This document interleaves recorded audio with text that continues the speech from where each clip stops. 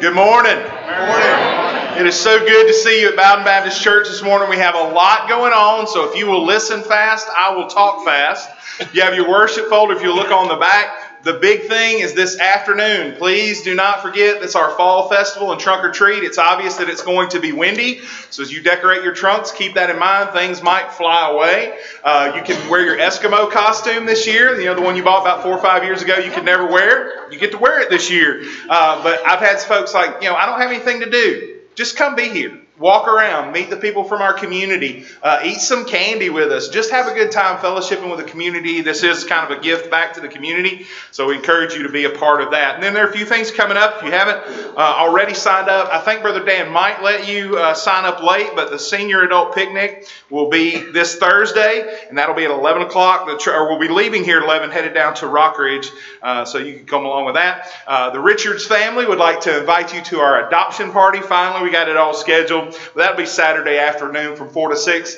Just come by and celebrate with us. We do not want you to bring gifts. We just want you to come celebrate because I know people have invested in our family over the last 4 years by praying for us and helping us out through the process, and we just want to have a time of celebration.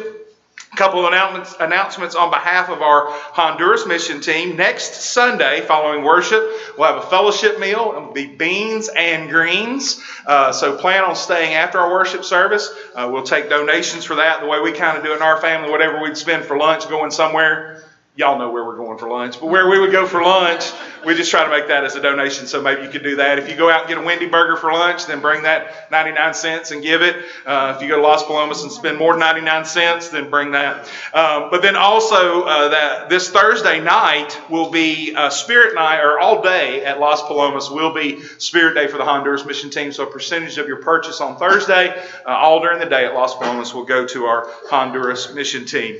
And then just a few things farther down the road. If you're going to bring winter clothing or winter items for the Seven Bridges Ministry, we'll need that here next Sunday because the following Saturday they will be going to Atlanta to pass those out. And then our Operation Christmas Child shoeboxes need to be turned back in on November the 12th. If you will notice on your insert, the shipping price has gone from $7 to $9. So please make note of that as you write your check to Samaritan's Purse that has gone up. And then just mark your calendars. Thursday, November the 16th, 7 o'clock will be our community Thanksgiving service.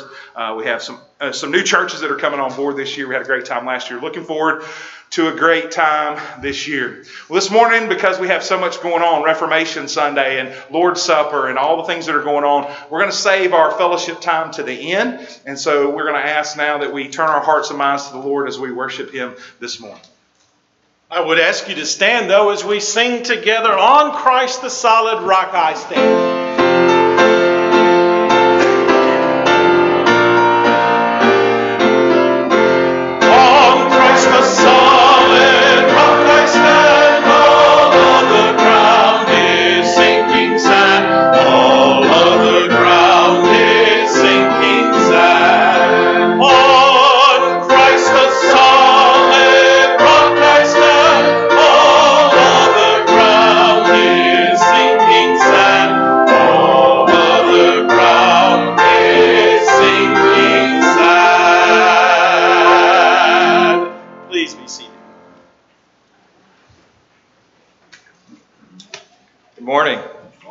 Blessing to be back in the house of the Lord together. And just a note for tonight, we will be presenting the gospel during our hayride. And so they'll be going on and on as a rotation. And so as we pray together, just pray that as those people come tonight, that those that do hear the gospel will be receptive to it. Let's pray together. God, thank you so much once again for the opportunity to be together in the house of the Lord. Lord, we know that wherever we go, that you are with us. You promise us that. Lord, help us to realize that as we present the gospel tonight, as we come in contact with those in our community, that we would be the light shining in the darkness. Lord, that you would allow us to make an impact in lives that we come in contact with. Lord, those that hear the gospel, that they would be receptive. Lord, and even today, as this morning, as we sing praises to you, as we open the Word of God, that we would approach it with reverence, that we would approach it ready to receive what you have for us. And Lord, help us to go from this place ready to share it. Lord, help us once again to be doers of the Word and not hearers only. And we thank you, Lord, that you go with us, and we are not alone. In Jesus' name we pray. Amen.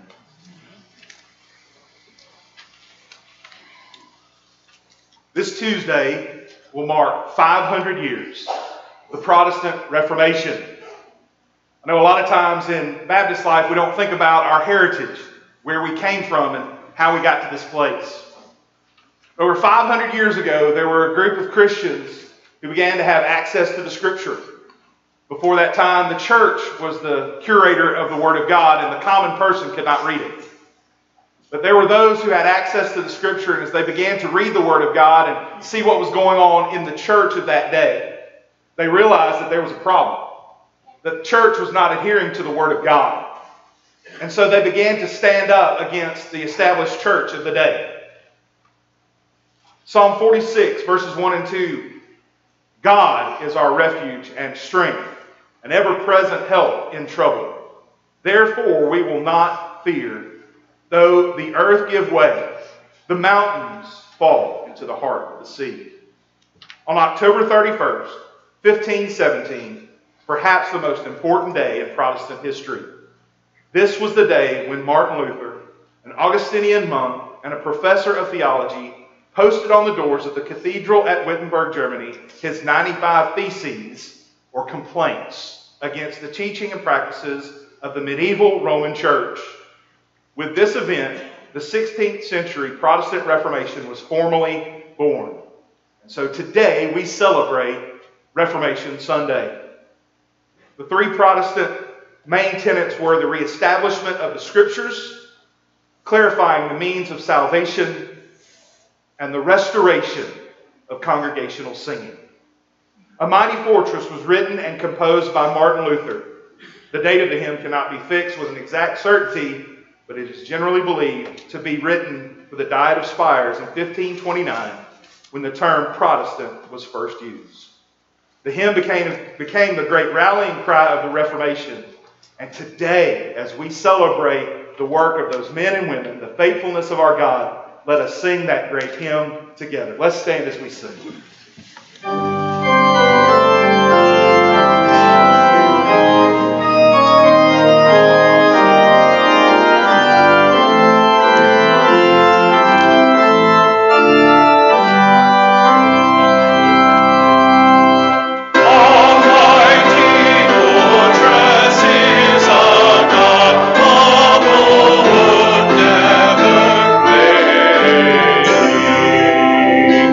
Our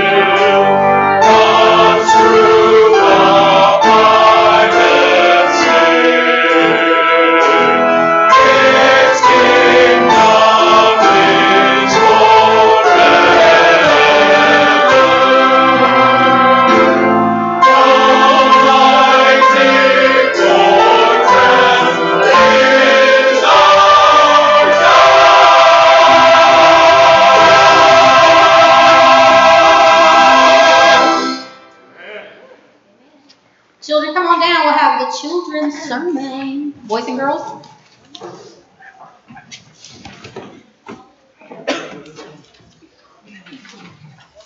Y'all come on down. Did that song blow your hair back? You ready for it?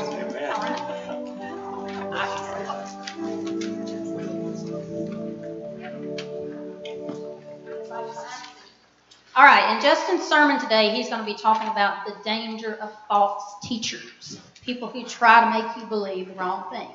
So false teachers try to make us believe something that isn't true. We're going to make this one easy to understand. 2 plus 2 is 4. Exactly.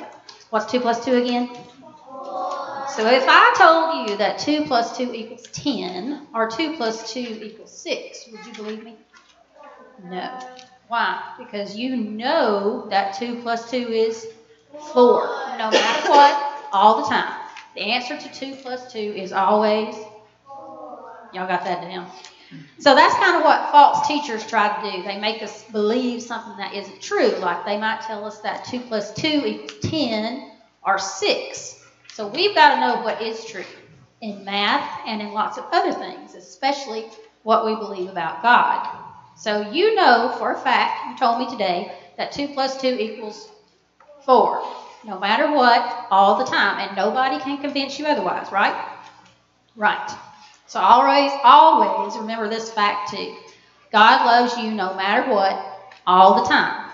Never let anyone convince you otherwise. Let's say a quick prayer. God, we thank you that you do love us no matter what, all the time. In Jesus' name, amen.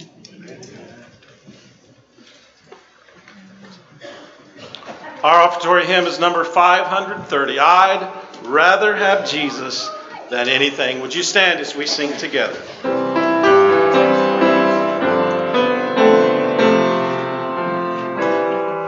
I'd rather have Jesus than silver or gold.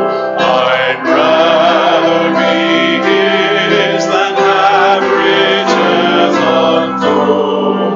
I'd rather have Jesus than houses or lands.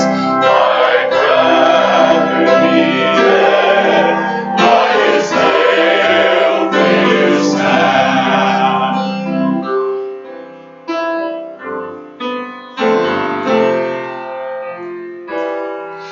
I'd rather have Jesus than men come most. I'd rather be faithful to his dear cause. I'd rather have Jesus than worldwide fame. I'd rather be true to his holy name.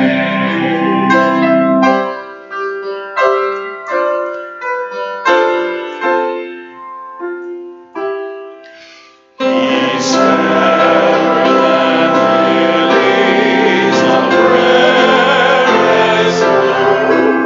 He's sweeter than honey from the comb. He's all that my hunger in spirit eats.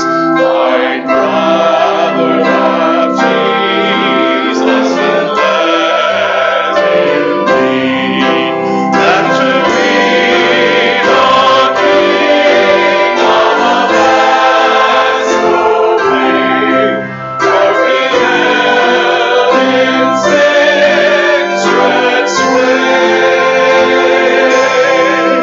I'd rather have Jesus than anything this world affords today.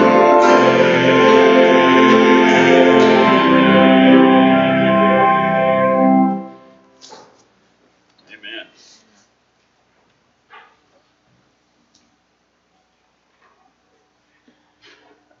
Good morning. Morning. The other day, well, it was a week or two ago, I was riding down the road with my oldest son, and we came up from a house on Victory Church Road. And he looked at that church and he said, you know, that's probably the only church in this area that has a letter somewhere that says it was built by an act of God, because it was destroyed by lightning. So, you know, they've had somebody somewhere has something like that. As we go into prayer, let's remember acts of God. Please pray with me. Our Father, we'd like to thank you for everything you do for us day to day. We remember the acts of God. We remember your mercy. We remember your blessings. We remember your forgiveness. We look for you for your leadership and guidance. We thank you for everything you've done for us, and please allow us to give back to you. In Jesus' name, amen.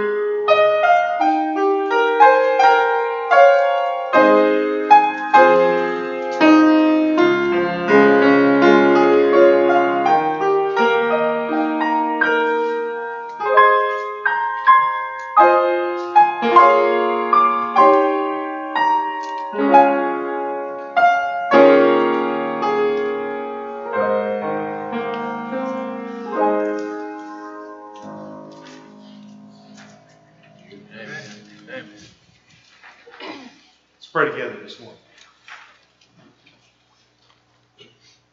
Father, what a great reminder this morning of our need. People need the Lord. Father, we need you today. We need your help. We need your guidance and direction. We ask as we open up your word that you would reveal to us your truth. Help us to be reminded of the world in which we function in, that it is full of false teachers and false prophets who want to lead us astray for their own shameful gain. Father, help us to know what the truth is. The easiest way is to identify that counterfeit, is to know what the truth is. Father, help us today as we look into your word. Help us to be mindful of the remainder of our service, preparing our hearts and minds to receive the elements of the Lord's Supper today. And Lord, through all that we say and do, may you receive the glory, the honor, and the praise. We pray and ask it all in Jesus' name. Amen. This morning, if you have your Bibles, I encourage you to turn to 2 Peter chapter 2. I'm going to apologize at the outset. We will not be able to cover all the ground that we need to, but if you'll come back in 2 weeks, when we look at the book of Jude, we'll be able to expound on this, because Jude says about the same thing that Peter does about false teachers. So this morning, we'll just kind of get a little intro to what false teachers look like in the first century. We'll get a little intro of what false teachers look like in the 15th and the 16th century. and we'll get a little intro into what false teachers look like in the 21st century. This is something that's gone on since the establishment of the church. That when the church was born, when Jesus said that I will give my life for the church, and the gates of hell will not prevail against it, the adversary knew at that point that he had lost the war. But he was going to try to continue to win as many battles as he could. So the struggle that we face in our day, the struggle that was faced in the days of the Reformation, the struggle that was faced in the first century with Peter and the apostles, we are dealing with those realities today, that there are false teachers that are everywhere. So as Peter's writing this second letter, as he's trying to encourage believers, he needs them to understand that there will be false teachers. And I hope that as we go through this brief kind of overview this morning, that you will find in the midst of all this frustration and all this challenge that we face from false teachers and false prophets, there's this one word of hope in the middle of the whole thing, where Peter says in verse 9, "Then the Lord knows how to rescue the godly from trials." We have all the tools necessary to be able to overcome all this false teaching. We have all the tools necessary, all that we've been encouraged through the Word of God, all that we need for life and godliness is contained within the pages of the Scripture. But we have to be diligent to grow in grace and truth. We start talking about this understanding of context and what was going on. And how amazing it had to be when the church had been scattered and they were all over the world at this time and they were encountering these different religious beliefs, that God inspired Peter to write this text. But then we go up a few more centuries and we start thinking about the reformers. These men and women that are having access to the Scripture. Because if you think about contextually, I had some folks said they enjoyed the history lesson last week, so you get a little more history this week. But think about what it had to be for the reformers. Because there had been this period of time where the Scripture was not readily available to the common man. We are blessed to have the Scripture in our hand. Amen. Because there was a time when the laity of the church and the vast majority of people in the church did not have access to the Scripture. And what was even more frustrating is the common practice and the common teaching of the day in the 13th and 14th and 15th and 16th century was, you don't need to read the Scripture as a common man because it will warp your thinking. And so the church was manipulating the Scripture, and you see the corruption. You go study history, and the established church of the day was so corrupt, and there are people that God was bringing the Word to, and the printing press was becoming more prevalent. The Word of God was being able to be reached by the common man. And as they began to read the Scripture, they would read things like 2 Peter chapter 2 and go, this cannot be real. What we're seeing in what we call the church today cannot be legitimate. Because what we read in the Word of God and what the church is saying, it's not matching up. I think the same frustration even today that we hear a lot of times, the younger generation that's coming up, their frustration with the established church. I get it.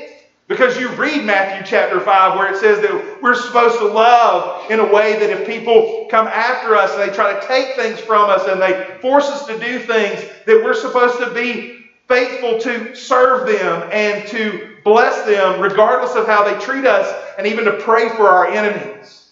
And so if you read that and then you see the established church, even today you might become frustrated like the reformers did in the 15th and 16th century. But man, I can't imagine what it had to be like for Luther or Calvin or Zwingli or any of those reformers during that time period to open up the Word of God to 2 Peter chapter 2 and to read these words. But false prophets also rose among the people. Just as there will be false teachers among you who will secretly bring in destructive heresies and denying the master who bought them and bringing upon themselves swift destruction. And many will follow their sensuality, and because of them, the way of truth will be blasphemed. And in their greed, they will exploit you with false words. Their condemnation for long ago is not idle. Their destruction is not asleep. For if God did not spare angels when they sinned, but cast them into hell and committed them to chains of gloomy darkness to be kept until the judgment, if he did not spare the ancient world, but preserved Noah, a herald of righteousness, with 7 others, when he brought a flood upon the earth of the ungodly, if by turning the cities of Sodom and Gomorrah to ashes, he condemned them to extinction, making them an example of what was going to happen to the ungodly, and if he rescued Lot, greatly distressed by the sensual conduct of the wicked, then this parenthetical, for as the righteous man lived among them day after day, he was tormenting the righteous soul over their lawless deeds that he saw and heard, then the Lord knows how to rescue the godly from trials and to keep the unrighteous under punishment until the day of judgment, and especially those who indulge in the lust of defiling passions and despise authority. Bold and willful, they do not tremble as they blaspheme the glorious ones. Whereas angels, though greater in might and power, do not pronounce a blasphemous judgment against them before the Lord. But these, like irrational animals, creatures of instinct, born to be caught and destroyed, blaspheming about matters of which they are ignorant, will also be destroyed in their destruction, suffering wrong as the wage for their wrongdoing. They counted pleasure to revel in the daytime. They are blots and blemishes, reveling in their deceptions while they feast with you. They have eyes full of adultery, insatiable for sin. They entice unsteady souls. They have hearts trained in greed. Accursed children. Forsaking the right way, they've gone astray. They have followed the way of Balaam, the son of Beor, who loved gain from wrongdoing, but was rebuked for his own transgression. A speechless donkey spoke with human voice and restrained the prophet's madness. These are waterless springs and mists driven by a storm. For them, the gloom of utter darkness has been reserved. For, speaking loud boasts of folly, they entice by sensual passions of the flesh those who are barely escaping from those who live in error. They promise them freedom, but they themselves of corruption, slaves of corruption, For whatever overcomes a person, to that he is enslaved. For if they have escaped the defilements of the world through the knowledge of our Lord and Savior Jesus Christ, they are again entangled in them and overcome. The last state has become worse for them than the first. For it would be better for them to have never known the way of righteousness than after knowing it to turn back from the holy commandment delivered to them. What the true proverb says has happened to them. The dog returns to its own vomit, and the sow, after washing herself, returns to wallow in the mire. Can you imagine what it had to be like for these reformers to read this truth and look at the culture in which they function and to see all of this coming to life right in front of them? The established church of the day using sensuality to drive their mission to bring more and more acclaim and more wealth to themselves and to those around them to suffer. When Luther figured out that the Catholic Church was causing the people of that day to buy indulgences for their sins and to give money to the church for their sins, and then for him to read the Scripture and understand that that was so foreign to what the Word of God says. And not him alone, but many others who saw what was going on. And then to come to this text and to see that God had already ordained them to destruction, that God would deal with them, what hope they had to have. To then be able to write a song like A Mighty Fortress. And thank you for singing that with zeal this morning. I challenge you every time we gather together to meditate on the truth of the words that we're singing, that the choir will sing in just a moment. Allow your heart and mind to be drawn in to your relationship with the Lord, to find that passion to then go out and make a difference. These men and women, as they saw the truth and as they were taught the truth, were so passionate about getting the truth out to the people that they were willing to stand and give their lives so that the truth would go forward. So just a few things to see this morning as we get again our hearts and minds tuned in to the Lord's table as we think about sharing in communion this morning. As we were playing in the calendar and kind of working toward this, Benny said, we're coming up on Reformation Sunday, and I'll be quite honest with you. In all my ministry, we've never talked about it. And my thinking is that if we never talked about the Reformation as an intentional part of our worship in our church, I wonder how many other churches had not. They didn't have somebody that saw the importance of what took place now for us almost 500 years ago. Tuesday I encourage you. Like, I get it. It's Halloween. But think about what that had to be like for Luther to walk up to the established church. He knew what was going to happen. He had hoped that those 95 Theses would change the heart and mind of the established church. We know what happens, right? He was persecuted. He eventually died for his faith.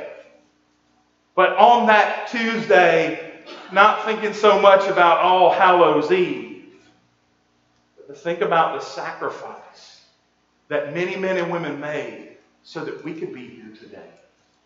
So this warning comes in the midst of the culture in which Peter wrote, the culture that Luther and the other reformers fought so hard, to today where we are in the corruption of the truth of God's Word. Just a few things for us to see. First, the warning of the reality of false teachers. They're going to come. They always have been. They always will be. We as the body of Christ are going to have to be well versed in the Scripture. We're going to have to know what the Word of God says, and we're going to have to stand on the Word. We know that philosophies and interpretations and all that kind of stuff ebbs and flows, but the Word of God never changes. So we need to know what it says. Again, while we're in Sunday school, while we're in small groups, while we're encouraging ourselves in the Word of God, so we'll know what the truth is. The Lord brought it to me as I was praying, but they teach you that if you want to really identify a counterfeit, you don't study all the counterfeits, right? Because there's dozens upon dozens of counterfeits.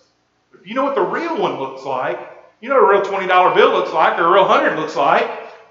Never had a real 100, you may not know what it looks like. But anyway, if you're working in a context where you've got to be able to identify counterfeits, as long as you know the real one, then the counterfeits won't fool you. We live in a culture, we live in a world, we live in a day where people don't know the truth. And so when the false teaching comes, whatever it is, talking with a friend a few weeks ago, remember the world was supposed to end last month. Right? And there were a lot of people that were like, oh, like serious business, like it's going to end. Well, if I know the truth of God's Word, if I've studied what Jesus says about the end times and what He tells us the end times are going to look like, and then we look to the book of the Revelation and we see what John saw about what the end looks like, then we will be able to say, dude, probably not going to end there. Because the Scripture tells us no man knows the day or the hour. And God inspired the writer of Scripture to even go as far to say, Jesus, as quoted as saying, even the Son of Man does not know when the last day is. The point being, with Him saying that, nobody knows. Our responsibility is what? Be prepared. Keep oil in our lamp. Be ready for the bridegroom to come. So the reality is there will always be false teachers. This is the encouraging part, that even though there are false teachers, God will bring judgment upon those false teachers. And He gives some historical evidence. He talks about Noah and the ark. He talks about Sodom and Gomorrah. He even talks about the angels in heaven who fought against God. God brought judgment against the unjust. Those who continue to live disobediently to God, God will deliver. And again, think about the hope for the reformers as they came to verse number 9 to say, the Lord knows how to rescue the godly from trials. God rescued Noah. God rescued Lot. And God will rescue us in the 21st century. And God was rescuing the reformers during their time. The hope that brings us, that when we stand against the false doctrine and the false teaching in which we need to be intentional about doing, God will deliver us. Sometimes that deliverance is into His presence. The reformers got that. They understood that. They understood that if they died for the cause of Christ, it was worth it all. We need to have that mentality in our mindset that no matter what, we'll be intentional about living for God. He identifies them in verses 12 through 19. Like I said, a couple of weeks, come back for Jude. We'll dig into it a little deeper, what they look like. But it's pretty obvious that this idea over and over again is reiterated, that they're driven by sensuality. The way that Jude renders it in the King James is they act like brute beasts. We hear it all the time. People are, when a dog like goes crazy and mauls a kid, they're like, wow, this was the nicest, calmest dog. I don't know why they would do that. I know why they would do that. They're dogs. They have instinct. It is built into an animal to survive. Brother Andy's back there nodding his head. We were serving on mission. And there was a dog. It was pit bull of some variety. And it was mean and it was nasty. Andy's like, y'all need to stay away from that dog. Andy's a firm believer in do as I say, not as I do. He saw that dog decide to start wagging his tail. He thought, I'll go over there and I'm going to pet this dog. He looks like he's friendly. He's acting like he's friendly. But Andy forgot something. Still a dog. And he went over there and guess what happened? Andy got dog bit. Okay? A dog acts like a dog. I don't care if that mama dog's been living with you for 27 years and it's the sweetest thing. If it feels threatened, guess what's it going to do? It's going to bite you. It's a dog. Okay? And that's what these people are like. They yield to their own fleshly desires. And if it were not for the grace of God, every single one of us in this room would go the same path. But God has been merciful. He's put the Holy Spirit in us so that we don't have to go down that path anymore. And when the temptations and the trials come, and you may think, well, they're not that big of a deal. Yes, they are. Satan is the master at lying and covering up truth to get you to fall into your sensual passions that will in the end do what? Destroy you. He said that's what these guys look like. They're driven by these passions to make them look better, to make them look good, to exalt the man and not God. So what happens? What's the end result of these false teachers is a beautiful thing. God's verdict in verses 20 through 22, they would be judged. And this warning is given. It would better than never have been born to have known the way of righteousness and to turn back from it. In Hebrews chapter 6, there's a great discourse that the writer of Hebrews gives. It's how is it even possible? He says the term he uses, it's impossible for those that have tasted of the goodness of God, experienced the work of the Holy Spirit, that if they fall away, for them to be brought back to repentance. And I've asked professors, that's one of the things I love about being in seminary, is like, hey, dude, answer this question. And most of them were good professors. They would be like, well, some things you just got to leave in mystery. Like, what does that mean in Hebrews 6? That if they fall away, it's impossible for them to come back to repentance. I don't know the depth of it. I just know that the warning's there. I know that Peter gives the warning here that if they've experienced the truth of God's Word, that if they go this path, it would be better for them to have not been born than to walk in the truth and then to reject it. And again, Jude will really spell that out. He says in verse 22, the proverb's true. The dog returns to its own vomit. The sow, after washing herself, returns to wallow in the mire. We live in a day and age where there's a lot of fake and a lot of false. And the question I want to ask us, are we being true in the midst of a culture that's fake and false? Are we as the body of Christ standing on what the Word of God says? Not what the pastor says, not what the church says, what the Word of God says. If we want to stand in this culture against false doctrine and false teaching, we've got to know the truth.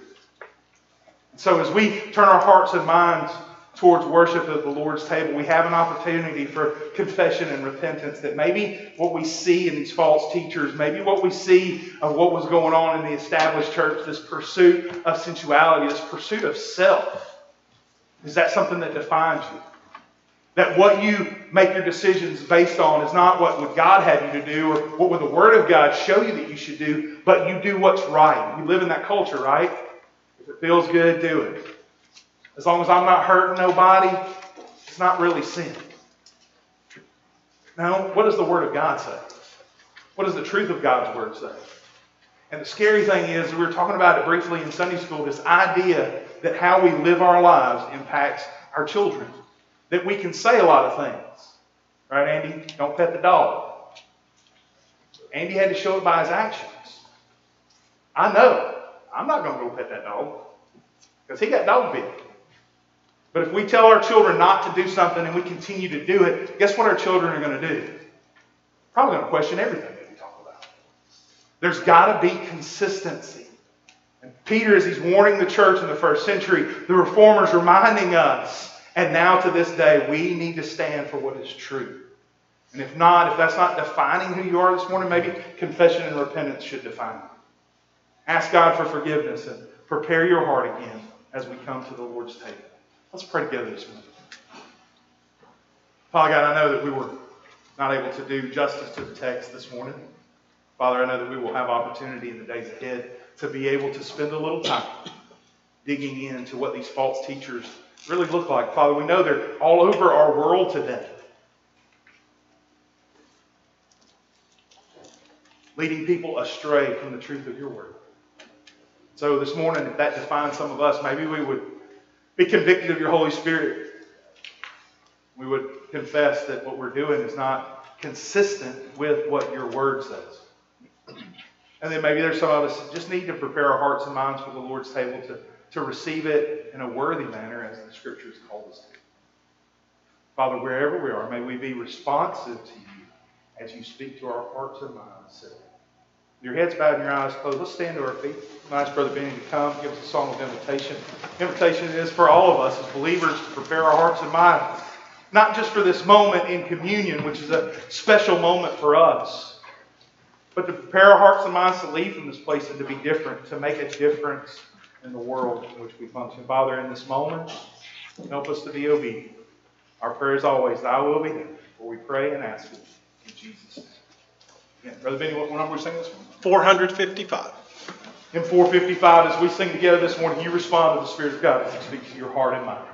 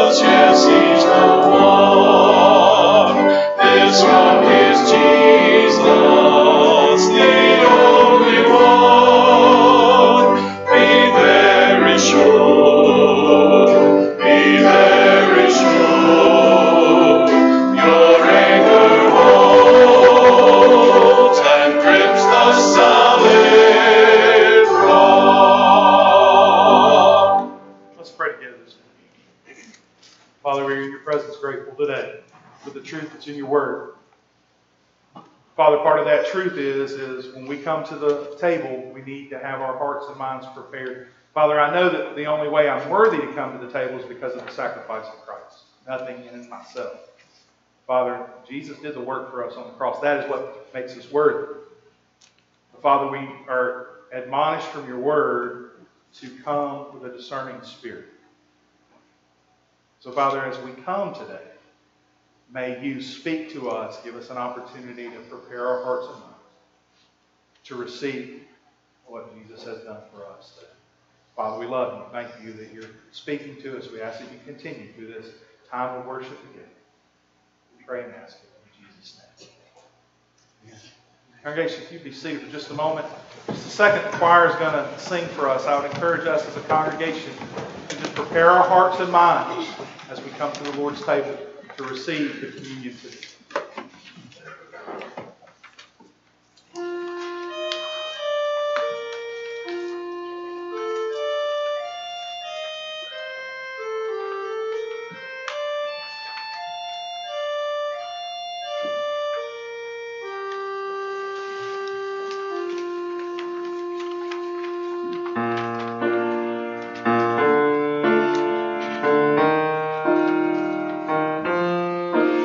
And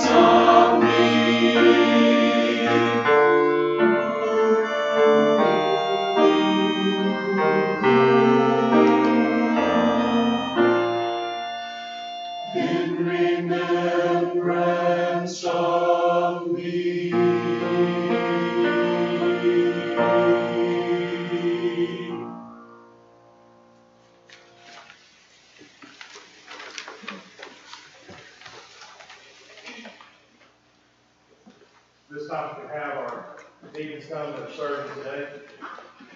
Mark chapter number 14. Jesus, as he was seated with his disciples in the upper room, sharing in the last meal together. Scripture records. As they were eating, he took bread, and after blessing it, broke it and gave it to them. And he said, "Take, this is my body." And he took a cup. When he had given thanks, he gave it to them, and they all drank of it. And he said to them, "This is my blood of the covenant, which is poured out for many. Truly, I say to you, I will not drink again of the fruit of the vine until that day when I drink it new in the kingdom of God."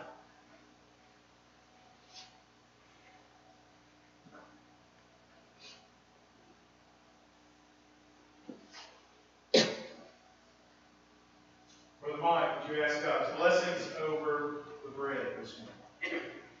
Heavenly Father, we just acknowledge that the bread of life is your body, that we are filled with your spirit. We ask your blessing on this time of remembrance, and ask your blessing on this church, and on the ability to be obedient to you. We simply pray in Jesus' name.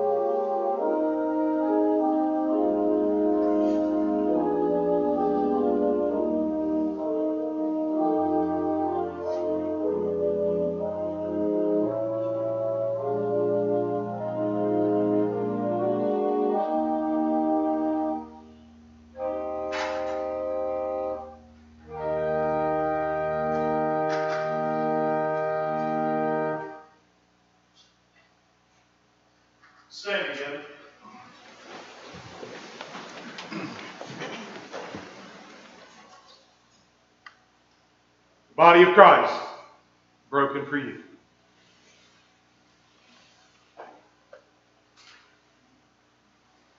You may be seated.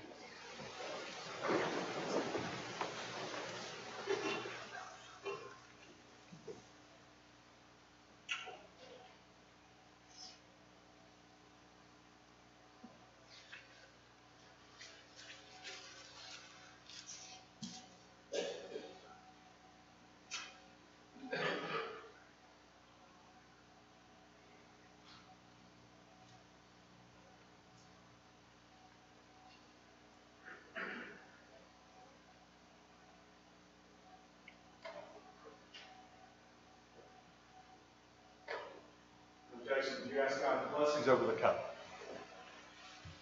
Dear Lord, we're in awe of your grace and mercy that you show us every day. We're humbled back to spill your blood to cover the multitude of sin that we commit daily. Thank you, praise you that you not bring glory but to us, but bring glory to you. Thank you, but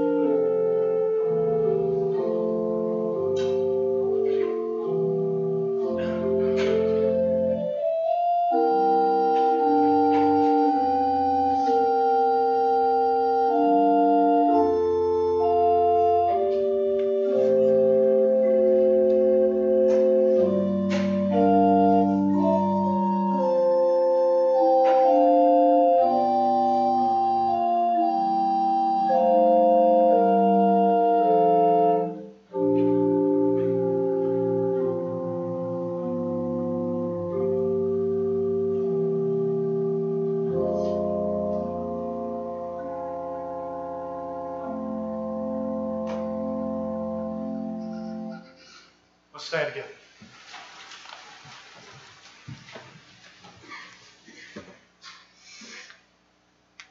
Blood of Christ, shed for the remission of our sins.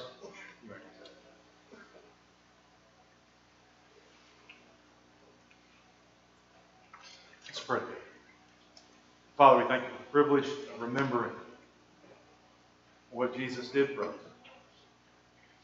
May we go in His strength from this place today, sharing His love with all that we come in contact with. And even as we gather together this evening, show that love through giving out candy and playing games, sharing the gospel, the good news of Jesus Christ. Through it all, may you receive the glory, the honor, and the praise. We pray in Jesus' name. Amen. Let's take an opportunity. As we learn from the scripture, they went out and sang a hymn. We haven't had the opportunity. Let's shake hands this morning and hug next, and then we'll sing our dismissal hymn, our chorus this morning as we close. Good morning. Good